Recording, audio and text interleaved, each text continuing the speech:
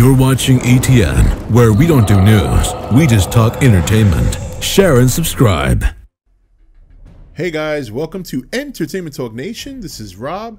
This video, we're going to have some fun and do something I haven't done since Godzilla 2014. And that's a how I would do it video.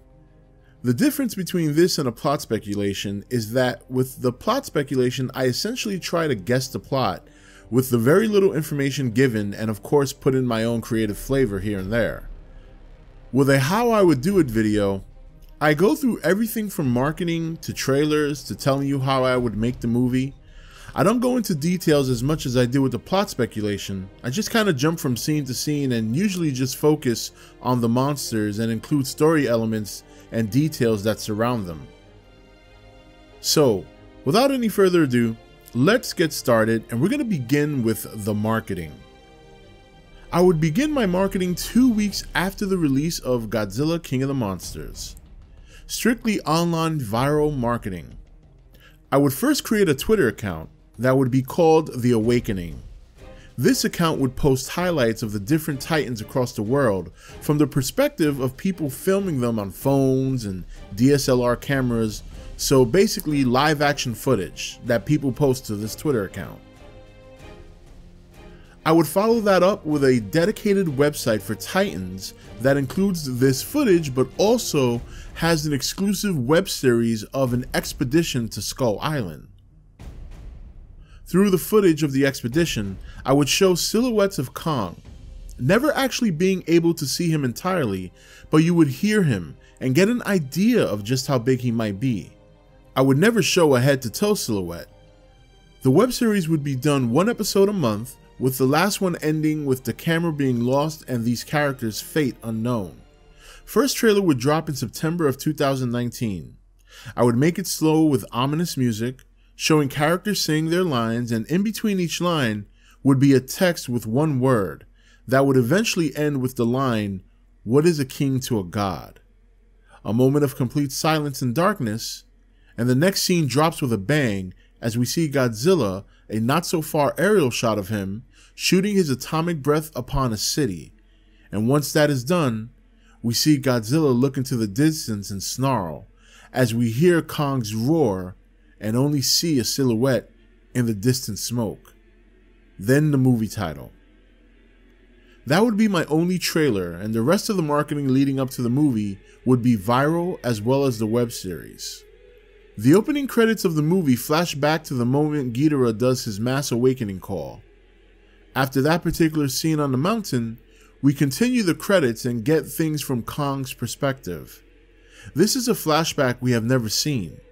We see Kong fighting droves of skullcrawlers trying to leave the island. The only trouble he has is actually catching them all. Again, this scene is shot by showing certain parts of Kong to give an idea of his size, but never showing everything. This footage is shot by the web series crew, footage never released on the site. An example of what we would be seeing is like a skullcrawler running away and a big gorilla hand grabbing it, then cut away. We then open the movie with scientists harvesting a Titan body. We learn that the government has been killing Titans and that the remaining ones have disappeared into the Hollow Earth, where man cannot find them. The Titans use the Hollow Earth to make their way to Skull Island as a means to escape. Governments are searching for Godzilla as he has become their #1 target for termination. After the Boston incident, the UN decided that Titans and man cannot coexist. They believed destroying Godzilla would cause the Titans to wander around aimlessly without guidance and make them easy targets to pick off. Godzilla finally emerges from the Pacific Ocean, off the coast of San Diego. He begins making his way towards the city, not meeting resistance just yet as he was not being tracked. Many of the government's military lost him as he traveled through the Hollow Earth to escape their pursuit. He slowly makes his way into the city as people take elevated positions on the roofs and many people on the ground begin to film Godzilla from a distance.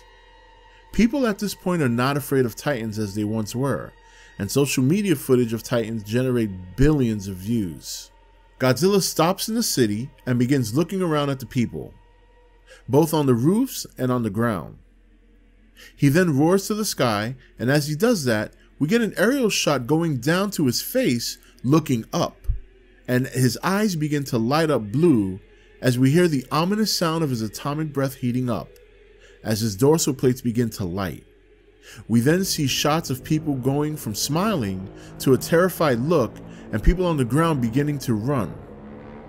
And as the ominous sound of Godzilla's plates lighting up hit the peak, he thrusts his head down and sprays his atomic breath around the area in front of him in an arc from left to right.